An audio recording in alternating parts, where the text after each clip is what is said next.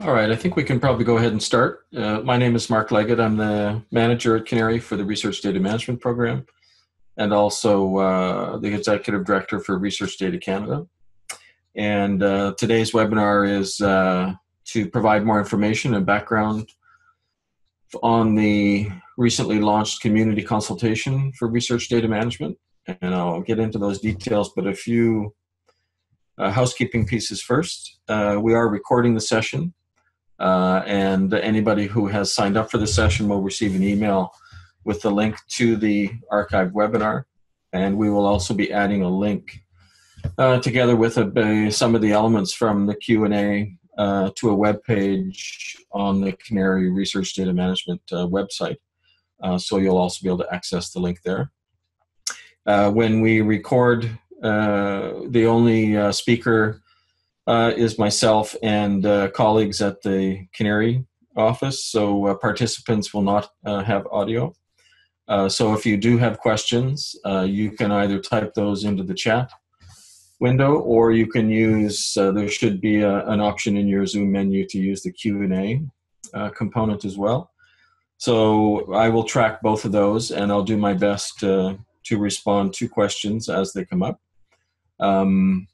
And I would also highlight that any questions or interaction in the chat is not recorded, so that chat is not part of the recorded webinar. I will conduct the webinar in English only, but my colleague Hervé Guy from Canary is here today, and Hervé will provide me with a translation of questions. So please, if you have questions that you would rather ask in French, then go ahead and type those in French in the chat or Q&A window.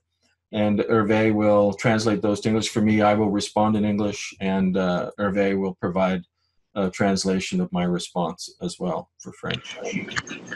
Oui, oui, mon nom c'est Hervé Guy à Canary et je suis là pour assurer que toute demande en français soit traduite et redirigée à Marc, et Marc pourra vous répondre de la même manière. Merci. Thanks, Hervé. And also for those who had signed up, you should have also received a French version of the slide deck, so that you can follow along the version that I will have on the screen share in French. And those will also, the French deck will also be available on the website. So this is the second of two webinars, as I said, that will provide some background and allow participants to ask questions about the recently launched Research Data Management Community Consultation.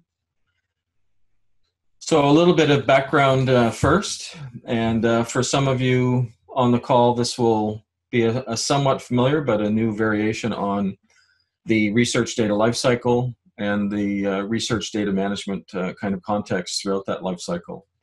And this is pulled from a recent report that was prepared by the Leadership Council for Digital Research Infrastructure.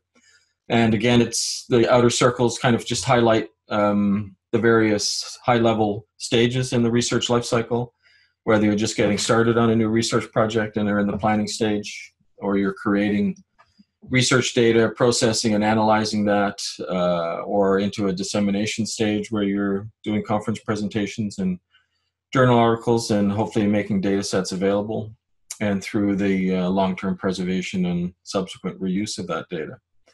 And this diagram is just intended to kind of highlight that throughout that life cycle, there are common services, if you want, or infrastructures, whether it's in the context of security or discovery, documentation and curation or storage, to name four. So those don't just happen at one stage in the life cycle, but good data management practices are critical throughout the life cycle. So this is just to highlight that aspect. And the Research Data Management Program that Canary will be launching shortly is designed to fund the development of software components and tools, software platforms, tools that would enable researchers to adopt best practices in data management and, for example, comply with existing or emerging policy that applies to research data throughout that workflow. In the Canadian context, we know that our funding agencies are working on draft data management policies that would encourage things like the deposit of data management plans and the deposit of data where it's appropriate. And in some cases, whether it's private or other types of public funds that are available, especially internationally, but in some cases in Canada already, those funding agencies have implemented mandates. So this fund will provide up to $3 million for innovation and support for services that support researchers during that data lifecycle in terms of managing their data. This is the first call, and it has a somewhat tight timeline, and I will go into the timeline in more detail shortly. But once the funding call launches, which we anticipate will be in early May, and the submissions are reviewed and successful projects are selected and contracts are signed, then we anticipate that funded projects will have 18 months to carry out the proposed projects. Now this, so we're implementing this research data management program in 2 stages, and this is the first of those 2 stages. So we're calling it the community consultation, and as you can imagine, it's intended to solicit feedback from the community as to what they feel is important and maybe what could be a focus for this funding that would be available later in the year.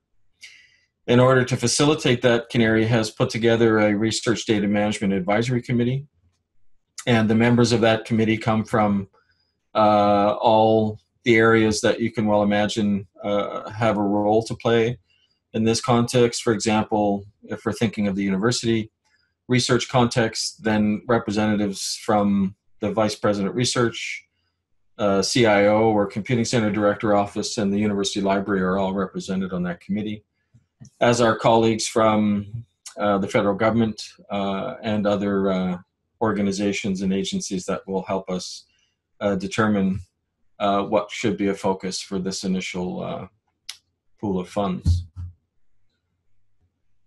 So again, this consultation will help us identify priority areas. So what we're asking members of the community to do, and anybody who has an interest or a role to play in data management in the Canadian context, would be asked to provide a sense of what the gaps and opportunities are. In order to kind of frame that conversation and facilitate that feedback and assist in that process, Canary has decided to kind of base the consultation questions and the consultation in the FAIR principles, which I'll again go into in more detail shortly, and also a Research Data Canada document that was produced last year called Data Innovation in Canada. So those are simply designed to provide a little bit of context for the call and encourage the organizations and individuals that do respond to consider feedback that intersects with those. So this slide gives you a high-level sense of the 7 question areas that are in the feedback form. We're trying to facilitate not just the submission of feedback, but also the review of that feedback. So the form allows somewhere in the range of 900 to 1,000 words in the total form, and each of these 7 areas has a restriction within that total. So again, we hope that will help people focus their feedback. If there is more than one gap or opportunity that you or your organization has, then you can always submit more than one submission, provide more than one piece of feedback. When you do access the tool that we've made available, then we'll ask you to describe the gap or opportunity in research data management that you feel is important, how it supports those FAIR principles, what specific stakeholder groups would benefit if that gap or opportunity was filled or satisfied, how that particular approach would contribute to or strengthen what we call the National Data Services Framework in Canada. This phrase or concept of national data services is not has not often been used in the Canadian context. It's much more frequently used in the US and Europe and other countries. And so what we're trying to do here is highlight that certainly in this round of funding, in this context, we're looking for gaps and opportunities and subsequent solutions in the funding call that address research data management best practices in a national context. And again, somewhat in line with that is how such a service, for example, would be interoperable with existing data platforms or services internationally. How this solution, or if this gap were addressed, how it would increase innovation and discovery in Canada, especially as it relates to open science. Many of you will see increasing reference, especially from our federal governments and universities and funding agencies, to this concept of open science, which first and foremost I would say is a generic term that is intended to address research in all of the disciplines, whether that be humanities, social sciences, or science. So even though open science seems like some of us to omit areas of research, it explicitly does not. I think it's just the nature of the phrase and the fact that it has become kind of a de facto phrase to designate research that is done with an approach to making the results and the data openly available. And then finally, we'll ask people to address the issue of sustainability if such an approach were to be supported. So a little more detail, and again, I would encourage people, if you do have questions, feel free to type them into the chat or Q&A window, and I'll do my best to respond to the questions at the time they're asked, because that's often the best way to address the question. So the FAIR principles, FAIR stands for findable, accessible, interoperable, and reusable. And this is a set of principles that was developed by a group of people that represents all of the stakeholders in the community. One of the proponents, for example, was a researcher, or is a researcher, who was interested in ensuring that the material that he produced and his colleagues produced were openly available and accessible to each other. So there are 3 to 4 principles within each of those 4 categories. And they were articulated and designed to express principles that would be implementable both by human services and I think almost more importantly by machine services. So the goal here was to highlight best practices that could be implemented within, for example, software frameworks.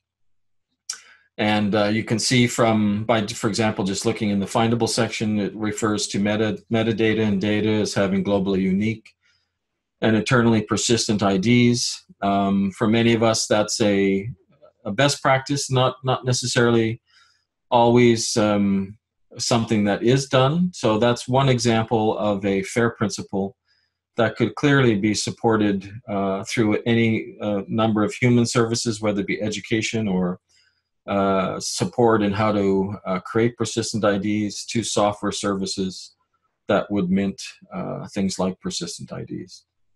So addressing how particular gaps and opportunities intersect with the FAIR principles will be a very important part of the community consultation.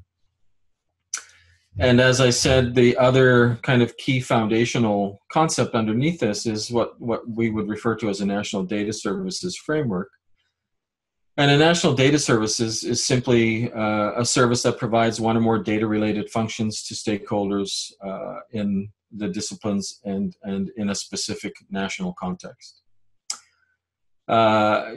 It's sometimes a little challenging to figure out how to think about national data services, but the 3 levels that I highlight in this slide are sometimes a good way to kind of get started in thinking about it. And one level in which to think of national data services is a conversational context. So how could a locally produced service or best practice or software service be made more accessible in a national context? That's a conversation. The best practices and standards-based context. So how can the services and software resources and infrastructure that we develop adopt best practices to ensure that they are in fact interoperable nationally? And it can refer at the third level to a very discrete suite of services and resources that do function nationally in supporting data management. So the goal with this Canary Research Data Management funding call is to support stakeholders in the ecosystem in making their data open and fair. And a national data service doesn't mean that a piece of software is developed and or functions only at a national level. It could clearly be something that surfaces nationally by aggregating services or content or infrastructure that is developed and maintained locally or provincially or regionally. So a national data service is first and foremost a collaboration between the various groups that provide these services. So just to give you, this slide is intended to kind of intersect the FAIR principles with the concepts and some of the services that might come within a national data services framework. So again, you can see that familiar term in the upper left with identifiers. There are things that make research data more findable, such as enriching metadata. So, there's a lot of interest these days in using artificial intelligence and other types of machine learning approaches to automatically enrich information about data sets or scholarly outputs. So all of these elements that are articulated in those FAIR principles can very nicely intersect with actual services that support the concepts within those FAIR principles. So we hope that by providing those two foundational concepts of the FAIR principles and the National Data Services Framework, that it will help people respond to the community consultation with details about what they feel are critical components for the Canadian ecosystem. And in that, so actually maybe I'll just pause here again to highlight that if people have any questions or comments, then please go ahead and type them into the chat window or the Q&A. And I'm just going to throw out a few questions that have either come up with the Canary team or that we thought would be, we anticipated might be of interest to members of the stakeholder community. So the first one is, can anyone submit a response to the consultation? And the answer is yes. Anyone in Canada with an understanding of or an interest in the software tools and infrastructure that facilitates a more effective approach to managing data from publicly funded research is encouraged. We're interested in hearing from individuals. So for example, if I was a researcher at a particular organization, I may be interested in submitting feedback that addresses what I feel are important gaps in my particular domain of practice. But I may also act in a capacity within my university organization that would encourage a response from the context of my university. So I think that again, we're encouraging responses that reflect both the personal and the institutional context of data management. So maybe I'll just, what I'll do is I'll read the question in English and then allow Hervé to turn on his audio to read it in French, and then I'll go ahead with the English response. So one of the questions is, can we assume that data can be in any form, numeric, text, audio, and video? Hervé, do you want to go ahead and do the French? Sorry, could you repeat the question? Well, I was talking with my colleague here. Oh, sorry. Can we assume that data can be in any form, numeric, text, audio, or video? OK. Pouvons-nous assumer que les datas sont dans n'importe quel format, comme le texte, audio, etc.? And so the response to that would be absolutely. Research data management, especially since we're talking about research in any of the disciplines, from humanities to social sciences and science. I think it's safe to say that the data that we need to manage and steward can be in any form. And Hervé, did you want to? Not sure if this is the best approach, so if you want to do the questions at the end, just let me know. OK. La deuxième question, c'est est-ce qu'une organisation sans but non lucratif avec un partenaire aux États-Unis pourrait soumettre une proposition? Yes, sorry, I've got my English-French translation part turned around. Sorry, I will continue with the respond to the English questions just in English. And if you have questions in French, then please go ahead and ask them. Sorry, Hervé, I got my translation procedure mixed up. Another question, can a nonprofit in the US partner with a Canadian organization or institution to submit a response? The answer would be that only Canadian organizations can provide feedback in the consultation, and of course only Canadian organizations would be eligible to apply for funds. Having said that, there is no reason why a feedback during this consultation stage could not consider and include feedback that is submitted in coordination with a US partner. And there are specific funding rules that Canary has once funds are released that govern how funds are expended in an international context. But generally, funds are only available for work carried out in a Canadian context. The other question we had was what sort of entity can receive the funding? It's pretty much any organization, Canadian organization outside of federal government agencies. So universities, colleges, nonprofits, commercial organizations, collaborations between multiple types of organizations.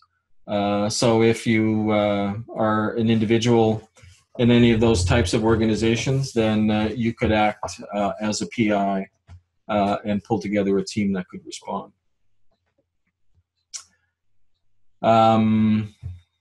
This next question that was just typed in is a long one, so I'm just going to cover the next question first and then come back to that one. You'll notice that we use the phrase gaps and opportunities in the documentation a lot. And that's because we want to highlight that we're not just interested in what we would traditionally kind of refer to as gaps in the ecosystem, things that are kind of holding back the use of best practices in the data management context.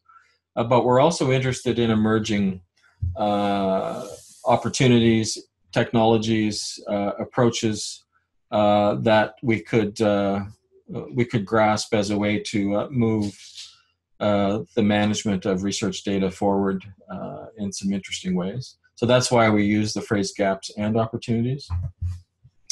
One of the questions is, so far I haven't heard anything about research data usage tracking.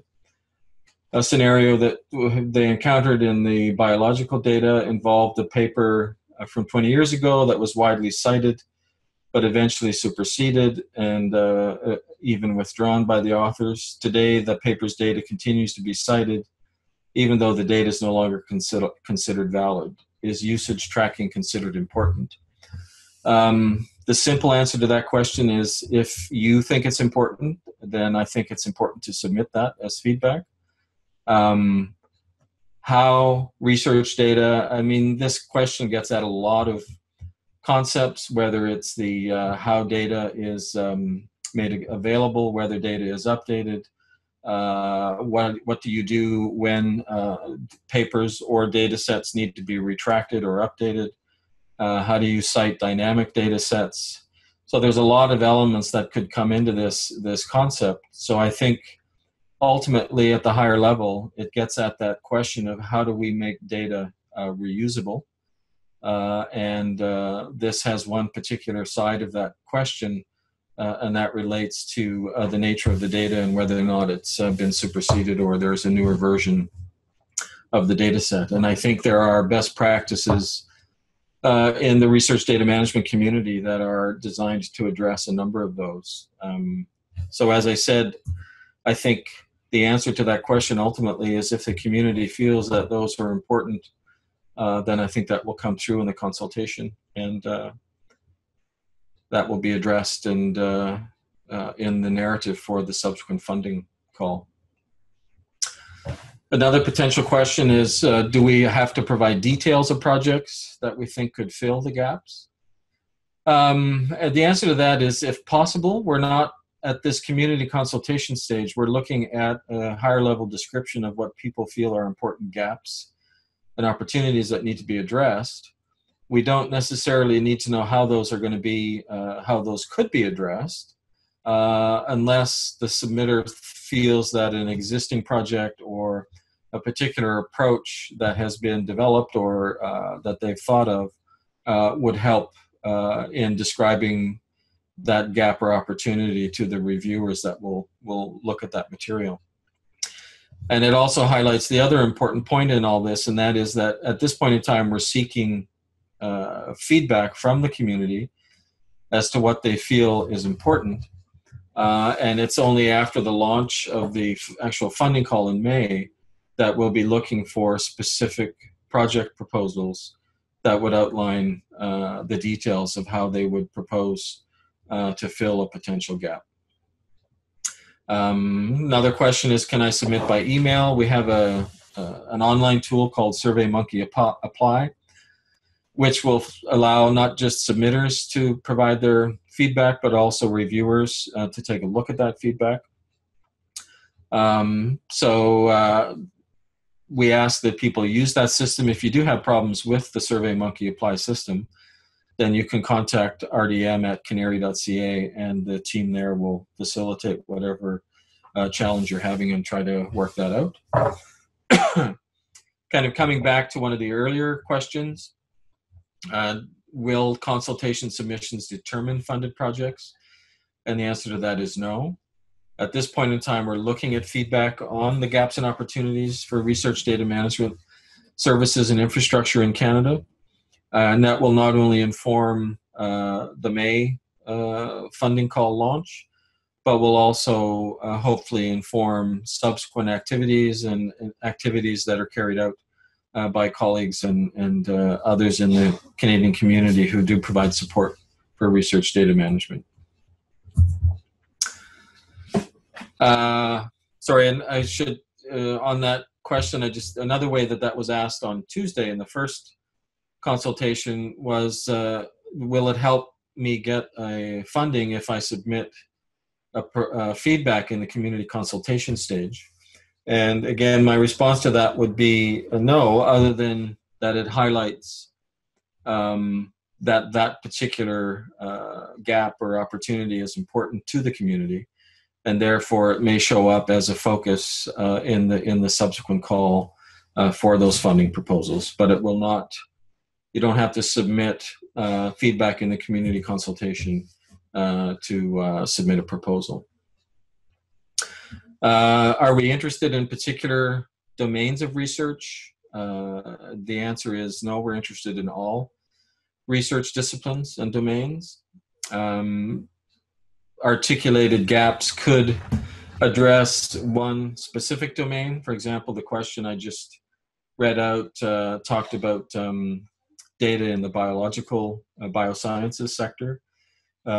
So that's important to identify gaps and opportunities in individual domains, but we're also interested at a higher level in gaps that exist across the ecosystem. And I would also say, as somebody who's worked with researchers for many years, you'd be surprised at how best practices or approaches and standards in one discipline can inform approaches in another. So I think it's important to hear what people think in each discipline and across all disciplines. Final question that we had as an example is, can multiple individuals or institutions be associated with one submission? And again, the answer is yes. That can be articulated in the text, but given the word limits, probably the best way to indicate that there are multiple institutions interested in the particular feedback is the opportunity you have to add additional emails in the form to copy the submission to colleagues, which is also clearly an indication that the submission was done by a group of collaborators. And as I mentioned before, once you're into the SurveyMonkey Apply system, you will be able to click on, and it is also designed, the same tool will be used for the funding proposal stage. So the word apply in this context is probably a little bit of a misnomer, because here we're looking for feedback. But each time you click that apply button, you can fill out a separate submission to the feedback stage. Another question is, will any gap that we point out in the consultation be explicitly identified in the funding call so that other groups can jump in and submit proposals for that gap too? So what will happen, it's a good question. Each of the, as you can well imagine, the feedback that we receive could be very high level, and it could be very, very detailed, addressing a very specific gap in a very specific context. So once the Research Data Management Advisory Committee has an opportunity to review all of the submissions, then the Canary team will work with that feedback from you in the community, as well as the advisory committee, to create a narrative that highlights what the advisory committee felt were the priorities that were articulated and identified in that feedback process. So those priority areas will form part of the public narrative that goes out with the launch of the funding call. So if, let's just say that the gap addressed was the make it easy to create persistent IDs for data sets in the biosciences, as one of the questions that was posed.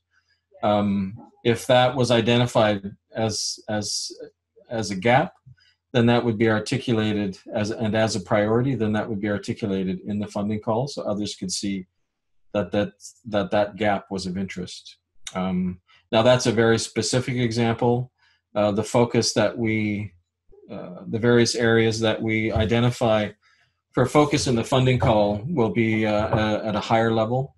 So they won't be at that same level of detail, but that's just by way of saying that any of the information that comes out in the consultation call that makes it into that document will be available to everybody. Another question, will a summary report of the gaps and opportunities identified in the submissions be released? The simple answer is yes, it will be released in the form of the public consultation call. The Canary and the advisory committee are still, because this is the first time we've done this and we haven't yet seen the submissions, whether or not there's an opportunity to produce something else outside of the document that frames that funding call, we're not sure. It may well be that we're able to provide all the detail that's needed in that call document. So I guess the simple answer is we're not sure yet, but it certainly will be available in the form of the document that comes out to announce the call. Another question is, does a focus on supporting national data services mean that software with international importance is less favored?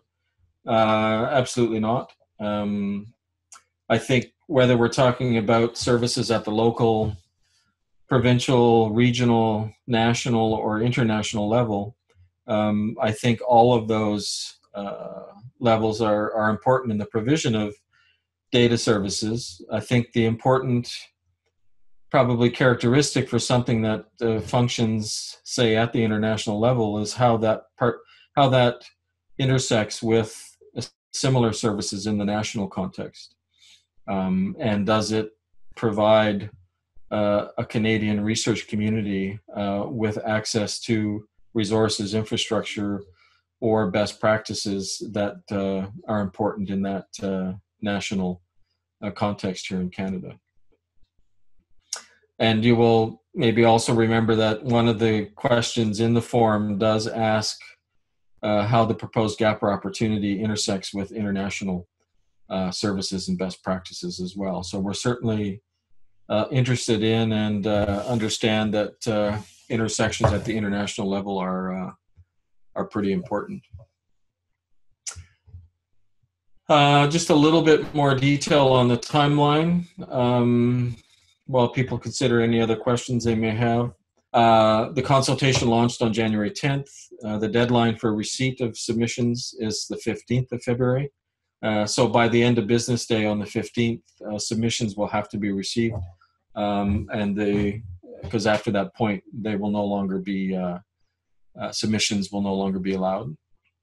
So I just want to highlight that that is a tight deadline, or a firm deadline, I should say. After the 15th and up until early March, the review of submissions will happen. And then that review of submissions will result in, as I referred to earlier, the creation of a narrative that will form the basis of the funding call, which will happen in early May. Those details, again, will, just to come back to one of the earlier questions, will hopefully provide the broader community with all the detail that we can provide in terms of what we received. The submission period for the calls will be from early May towards the end of June. So a substantial amount of time to craft a proposal for funding. Those submissions will then be considered by a separate Canary Research Advisory Committee, which also reviews proposals for the Canary Research Software Program. And those reviews will happen in the June-August timeline. And then subsequent to the selection of projects that would be funded and contract negotiations, funds would be ready to flow to individual projects in October, with the end of March 2020 as the end of the funded period. So a couple more questions. When thinking about a national data services framework, is the audience restricted to researchers associated with higher education institutions and government? Or can we assume that services will be publicly available in the spirit of open scholarship? Any software or components developed with Canary funding, as with the research software program, have to be made openly accessible, publicly accessible. So in terms of software services or software code, that would be made openly accessible. And I would highlight that we are by no means limiting or restricting the audience of either this community consultation or the subsequent funding call to researchers associated with higher education or government. I've had questions from a number of nonprofit organizations that either produce or are substantial consumers of research data. And certainly highlighted that there's an interesting hearing from everybody in the ecosystem.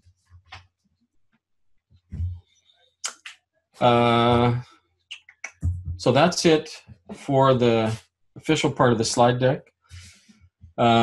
We do have lots of time for other questions or comments that people may have. So I'll just pause and see if anybody else has any questions.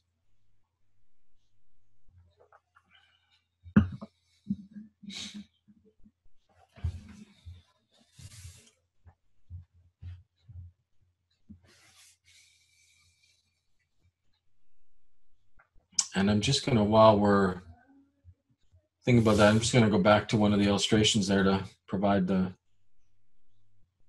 people with that context. I will again highlight that the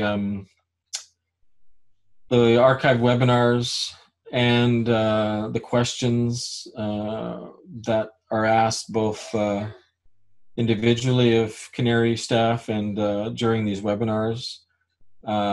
Most of them will be posted to a public webpage so that the full community can see what kinds of questions were asked and what the responses are. So we certainly are working on those as we receive them.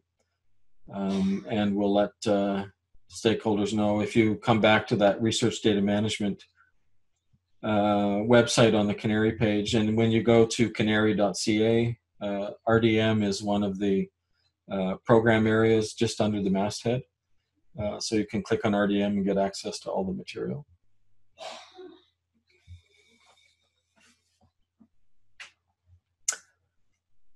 And I don't see any other questions in the chat or Q&A. And I don't think I missed any. And hopefully I responded to the questions that were asked appropriately. If I would also encourage any of you that have additional questions afterwards, you can send your questions to that rdm@canary.ca email address, and the Canary team that is working with this call has access to that and will respond depending on the nature of the question. So I think that's it. If there are no further questions, then I would call the webinar to a close and thank everybody for attending, and thank my colleague Hervé for responding in quick order to my misinterpretation of the translation services. And thanks everybody for attending, and we look forward to seeing your submissions in the survey tool. Thank you.